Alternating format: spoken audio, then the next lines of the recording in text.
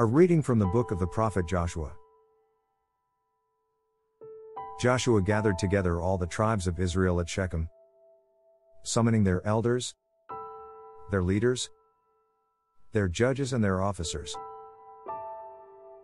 When they stood in ranks before God, Joshua addressed all the people.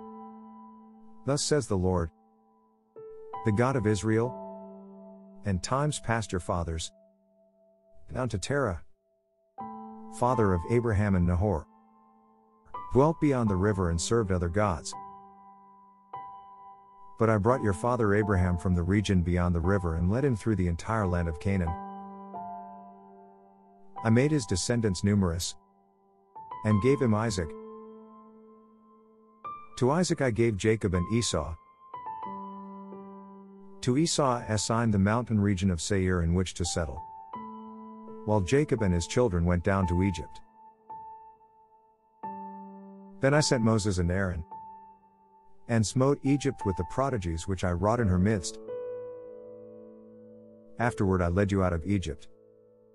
And when you reached the sea, the Egyptians pursued your fathers to the Red Sea with chariots and horsemen, because they cried out to the Lord. He put darkness between your people and the Egyptians, upon whom he brought the sea so that it engulfed them. After you witnessed what I did to Egypt, and dwelt a long time in the desert, I brought you into the land of the Amorites who lived east of the Jordan. They fought against you, but I delivered them into your power. You took possession of their land, and I destroyed them, the two kings of the Amorites, before you. Then Balak, son of Zippor, king of Moab, prepared to war against Israel. He summoned Balaam, son of Beor, to curse you, but I would not listen to Balaam. On the contrary, he had to bless you, and I saved you from him. Once you crossed the Jordan and came to Jericho, the men of Jericho fought against you, but I delivered them also into your power. And I sent the hornets ahead of you that drove them, the Amorites, Perizzites, Canaanites, Hittites, Girgashites, Hivites and Jebusites, out of your way. It was not your sword or your bow. I gave you a land that you had not tilled and cities that you had not built, to dwell in. You have eaten of vineyards and olive groves which you did not plant. This is the word of God. Thanks be to God.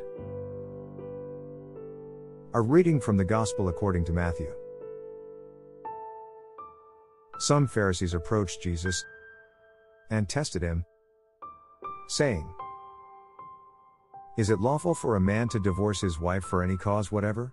He said in reply, "Have you not read that from the beginning the Creator made them male and female and said, 'For this reason a man shall leave his father and mother and be joined to his wife, and the two shall become one flesh'?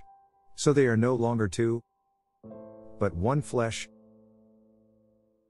Therefore, what God has joined together, man must not separate." They said to him, "Then why did Moses command that the man give the woman a bill of divorce and dismiss her?" He said to them, "Because of the hardness of your hearts Moses allowed you to divorce your wives. But from the beginning it was not so.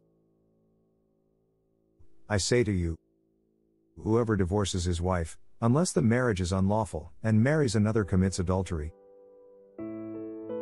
His disciples said to him, "If that is the case of a man with his wife, it is better not to marry." He answered, "Not all can accept this word, but only those to whom that is granted. Some are incapable of marriage because they were born so. Some, because they were made so by others. Some, because they have renounced marriage for the sake of the kingdom of heaven. Whoever can accept this ought to accept it." The Gospel of the Lord. Praise to you, Lord Jesus Christ.